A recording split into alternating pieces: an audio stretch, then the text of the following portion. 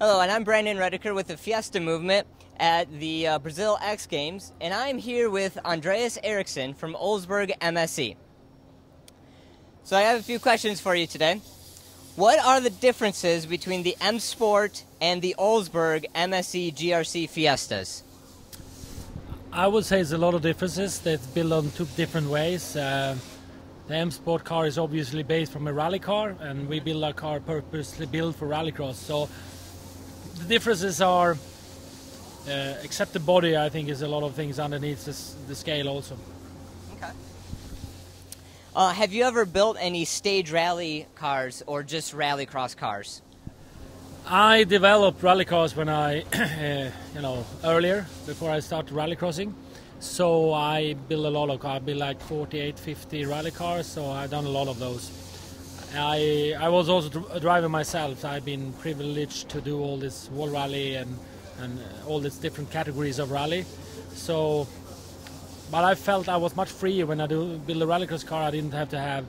It was more free rules. You have, this is what you can do. You can do whatever you want in this area, and so on. And I like the rules. It's more, it's give me more opening of my own free thinking and to make my own type of car instead of use the same stuff as everyone else.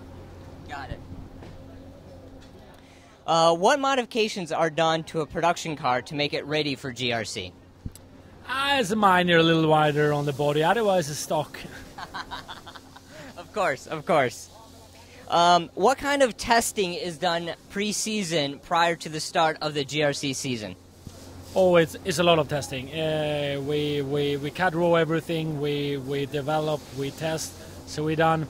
You never test enough, but it's a month of work. It's a half a year of work just to be here today.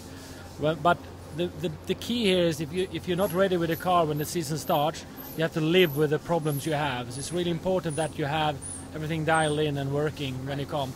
Problems we get with all, it's too many cars at the same time in the same corner. We get mechanical problem anyway, so we don't need, mechanical technical issues. So I would say half a year of pre-work.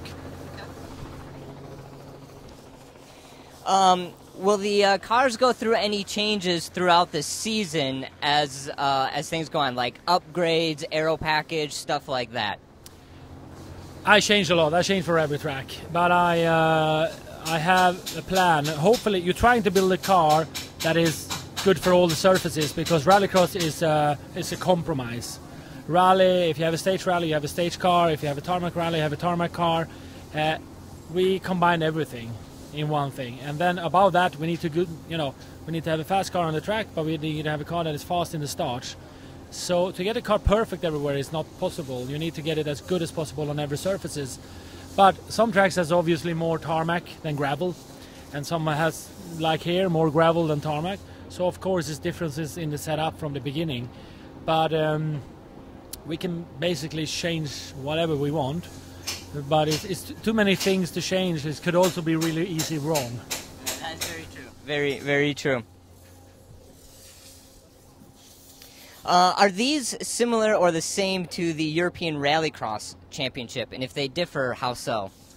The cars are, my cars, I can only speak for my cars, but they are almost identically the same. It's the same engines, it's the same. The only thing that is different is the exhaust system. They want more noise here in GRC. It's restricted to 100 decibel in Europe. Another thing is we allow to run a little higher octane fuel. That actually help us, with the engines better. But it also produces slightly more power. I would say that is the only two big differences. We also run when it's really, really warm, so we allow to have water spray to cool the car down because we have more laps. But in the whole thing, yes, I can take this car and rebuild it in 1 hour to go Europe racing rallycross with it. So. That's pretty cool. Would you mind kind of just giving us a quick overview, just standing here, about maybe some of the big aero improvements that they make to really help on these short, tight courses where you don't get a lot of speed, so you got to maximize everything you can, use for aerodynamics? Yeah, on the aerodynamic side, it's more about the cooling. On a track like this, we don't use the wing so much. The wing is on a track like this. The wing is more for a good look. But on the faster track, and especially when the track goes over 150 kilometers per hour, we need the downforce on the back wheels. In the front, it's more about getting all the air through the intercooler. Everything is about the cooling: intercooler, water cooler, oil cooler, everything. Then you produce so much power, everything gets warm. And control the heat is the biggest key for rallycross. And we don't have the speed, and we have the gravel and the dust coming in, so we can't use the wind so much. So it's very important that we get as much air as we can in. So I would say aeroflow is we're going also really fast, down to 40 kilometers, up to 150 and down again. So it's about more optimized fans and get the cooling that way than actually the airflow. But also we do this big jump, so the design needs to be done so it can, take a hit or two.